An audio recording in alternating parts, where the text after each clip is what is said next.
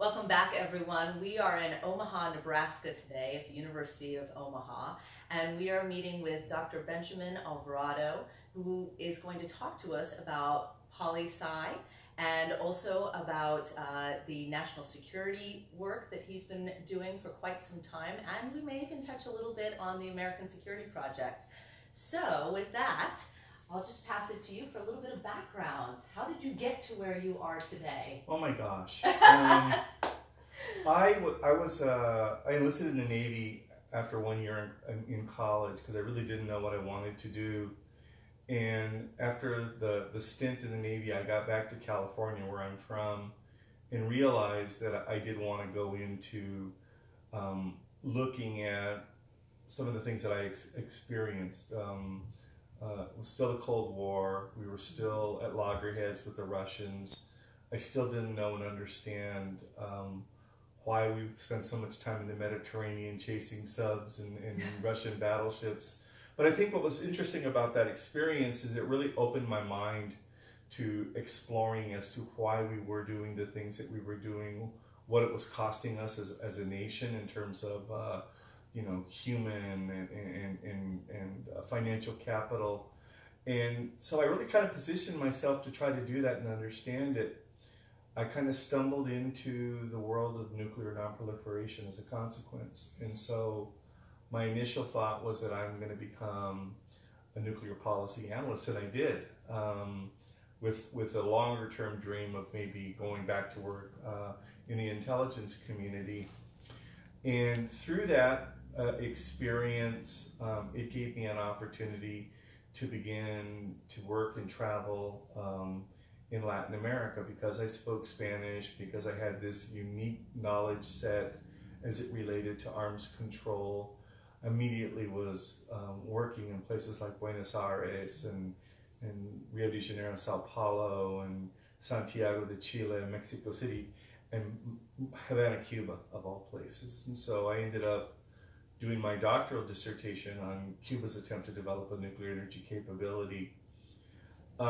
And I thought that I was going to continue on that trajectory, and actually was very successful for a number of years back in the 90s. But I stumbled into the classroom, and it just really kind of sent me in a whole different direction. So I spent about 20 years teaching U.S. foreign policy, national security policy, and intelligence studies, and just have recently become an administrator here at the university.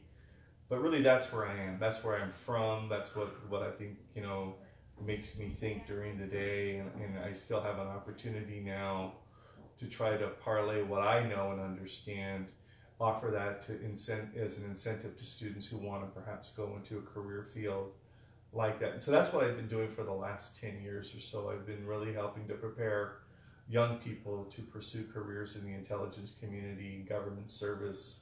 It's the highest calling, and it's something I'm very passionate about, and fortunately happened to be at a university with its close association from one of our graduates, former Secretary Chuck Hagel, to really have a lot of support for that.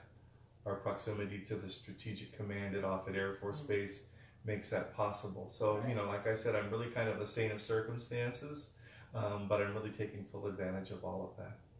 What makes a student ready for all that you have lived, that wants to go into this intelligence community? Well, what we look for collectively, because it's not just one person. In this instance, it's an entire group of faculty and administrators and support staff that try to identify young people who have a deep passion for trying to understand the world that they live in, who we know have the academic chops to make that become a reality. But also then we start looking at the profile of that individual. Do they have their feet on the ground? Do they know that it's imperative that they keep their nose clean, that they not engage in behavior that could be detrimental? The thing that I always remind students of is that in a world where social media platforms dominate their lives, are they being careful with what they put out into the world? Because guess what? It stays out there forever. And so we've been very careful to try to coach young people and then provide them with the structure in terms of the curriculum that will prepare them, give them a sound understanding of what's out there in the world as far as a challenge is concerned, what skills and competencies that they need to be prepared if that's indeed where they want to go. And then we give them additional opportunities to exercise their knowledge and to network with other young people from across the country. We belong to an alliance of about 30 universities across the country that are now kind of specializing and rekindling ideas around deterrence and deterrence theory. And we think that that's setting our students apart. So when they do go and apply, that something sticks out that's going to make them more likely than not a valued candidate for a position working in the government. So talk to us about deterrence theory. For those who don't know what it is, can you explain? Well, yeah, it's a very formal approach to trying to understand the motivations as to why a nation would pursue a weapons of mass destruction capability. And then what instruments, both in terms of policy, the defense postures that the country can put into place to deter that initiative, to deter that impetus to go towards that. We understand that pursuing weapons capabilities is perhaps the most costly and technologically advanced pursuit that any nation can do, and knowing full well that it also has a significant downside. So a big part of that is being able to posture ourselves to deter them from pursuing that, but then also giving them as a partner in world security an opportunity to understand where they might lie in that and why it might not be the best thing for their country to pursue that. And I think by and large we have been successful, and yet the threats remain. They're existential threats.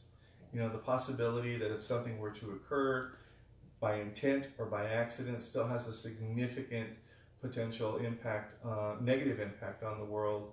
And we've just seen recently with this mystery explosion in northern Russia that it's calling into question the extent to which those ideas around nuclear treaties and agreements, the types of international types of organizations that we have into place to ensure that there isn't the proliferation of weapons, technology, personnel, financing. It's a very complex and dense reality, but I think it's imperative now that we, the Cold War ended, it did not mean that the threat went away. Absolutely. And I think that that's what the important thing today now, to carry forward. And so as we start to build up these young people to be ready to take on this philosophy and to enact it, one of the things that I'm focused on a lot is what I call national readiness, and really saying, how do we ensure that we're ready for the future? And that covers a wide swath of areas. It's everything from healthcare to making sure we still have an environment, but this is certainly a major piece of it.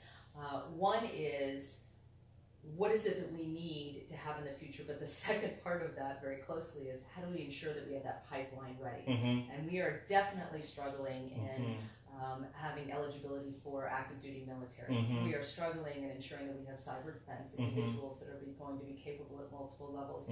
And we are short on capabilities of individuals for intelligence community for a variety of things you mentioned. One, have you kept your nose clean?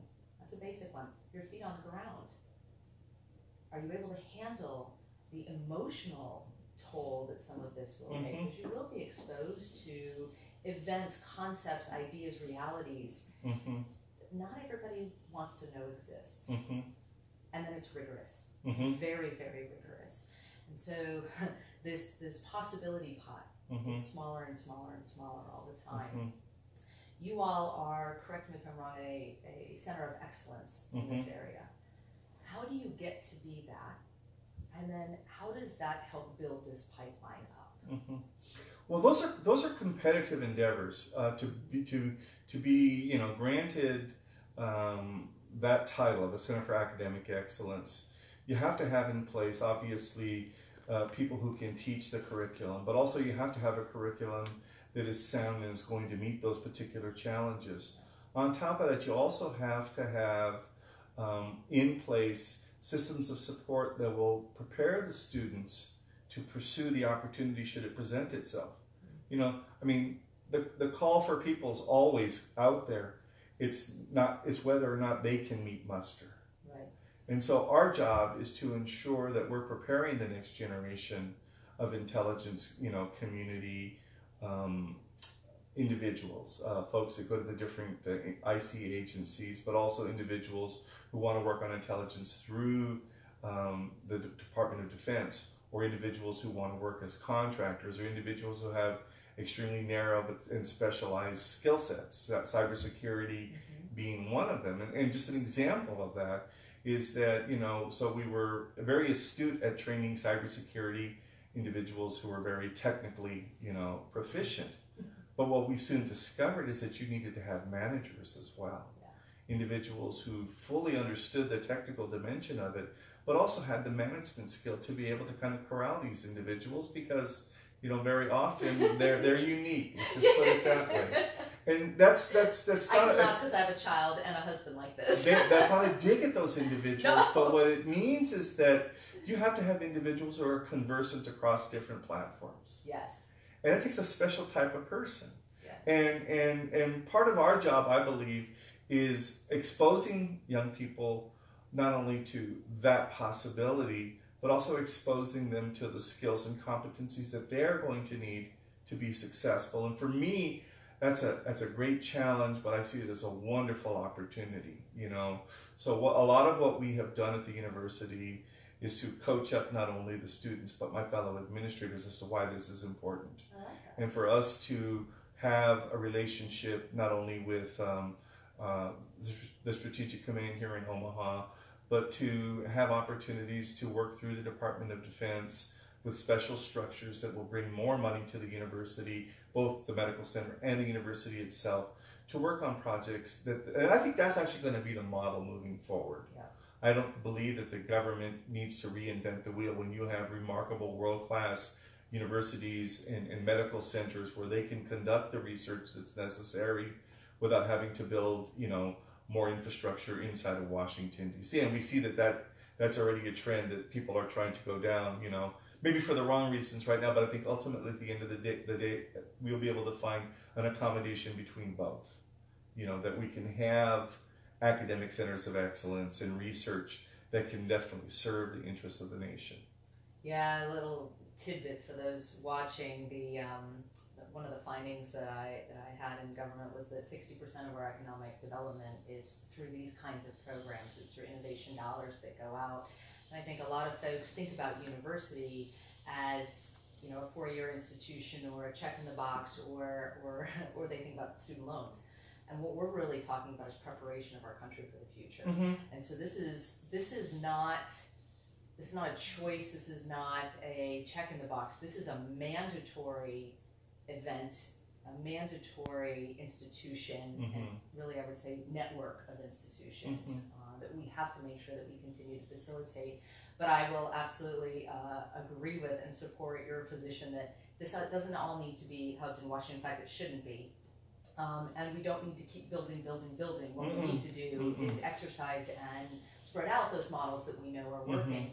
One of the things that you mentioned as we went through this list, and then we started to hit another, as we go through the list, we were looking almost at characteristics, tendencies of the person, capabilities. What we didn't talk about, that you started to touch on, were specific skill sets. And before we got on camera, we talked about diversity and the benefits. One of the things that Lieutenant General Silveri out of the Air Force Academy said, diversity is a force multiplier. And of course what he's trying to say is that as we create these teams and we look to the future, these problem sets become much more complex.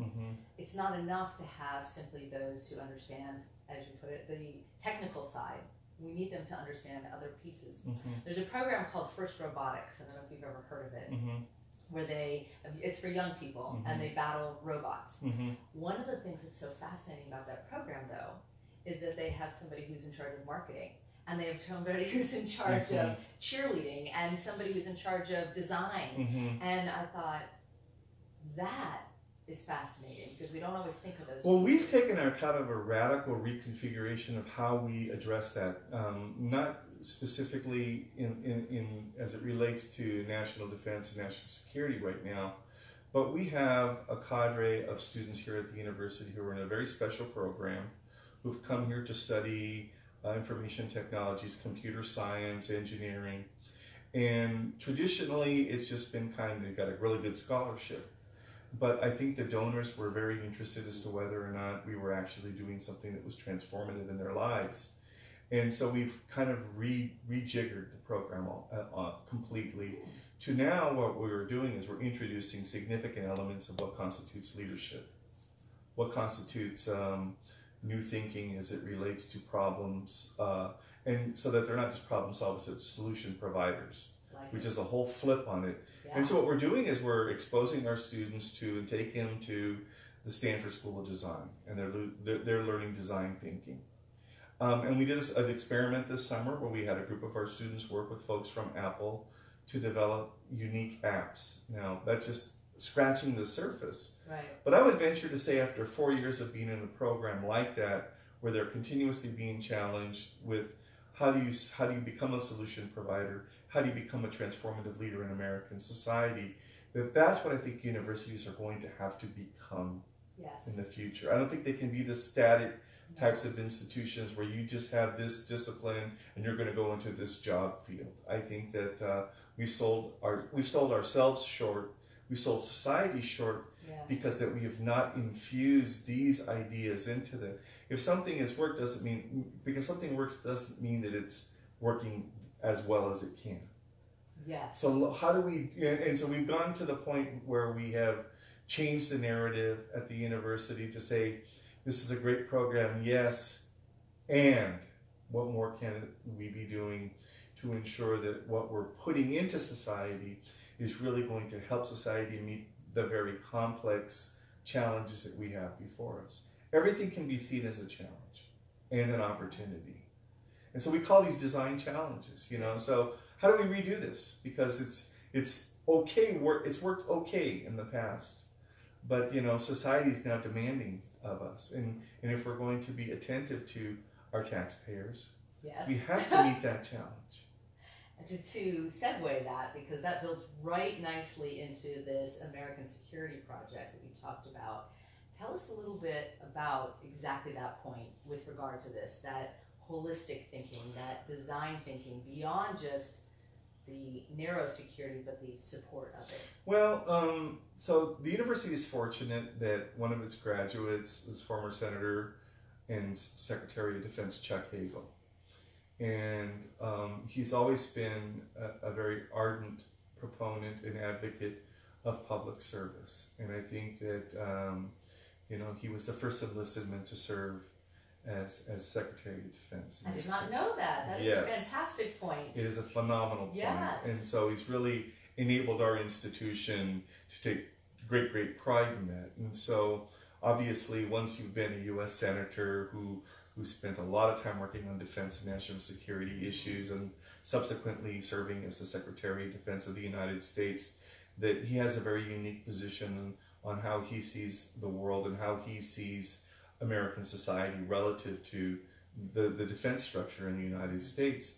And so initially he was part of one think tank, but I think what he decided to do was to partner with other former legislators and former Department of Defense officials to create a think tank, so to speak, that would focus on the intersection of a lot of the ideas that aren't strictly the domain of defense policy, but things that really have an influence on defense policy.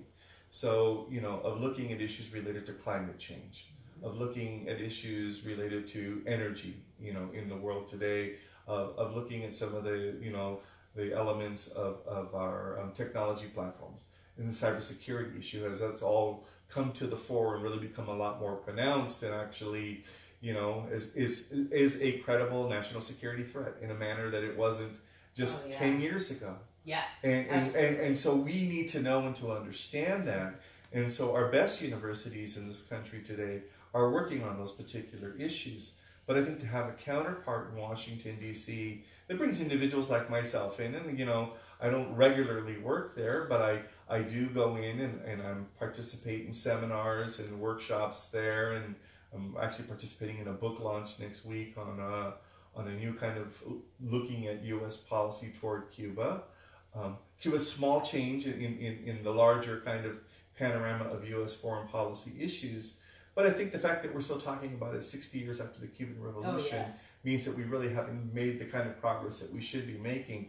So for me, it's a joy to be a part of an organization like that. This is my third or fourth, association with a Beltway bandit, so to speak. I like that term. But what I like about it for me is that it keeps me on my toes. I mean, I know that when I go to DC, I need to be prepared and be on my best, in terms of what I have to offer to others.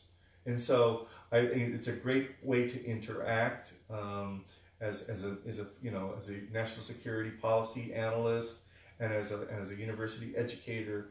That for me, this is a great opportunity. But what's great about it for me is that I also get to see a number of my former students there in Washington, D.C., and you get to meet new folks as well. Wow. You have hit the pipeline all the way through, right? From identification to how it is that you educate them, to how it is that you get them connected, and then see them off on their way, and also now they're your colleagues. Well, that's exactly it. Right. And so, I've been at this game long enough now that when I go to New York or to Washington or to Los Angeles, it's very easy for me to pick up the phone and say, why don't you invite a couple of the friends and let's get together and have dinner, and we can have a really, really robust conversation about things that are important in the world. And that I get no better, satisfaction out of things than being able to do that. I love it. I love it. And thank you for giving us a lot of hope and faith that people are working on these kinds of problems. I think so much discussion right now, and certainly through my travels, people are feeling nervous. They're feeling unease. They're wondering, who are the people that are working and looking at these things? And so when we hear from someone like you, and it's so solid, and it's so clear how much is happening, and the robust discussions that are occurring, that feels good. That feels really good. And thank you. Thank you for your service. Because that's what it is, isn't it? It is. That's the way that I'm wired. And I just am always looking for new opportunities to do that. Well, thank you. Thank you. And thank you, everyone, for joining us today.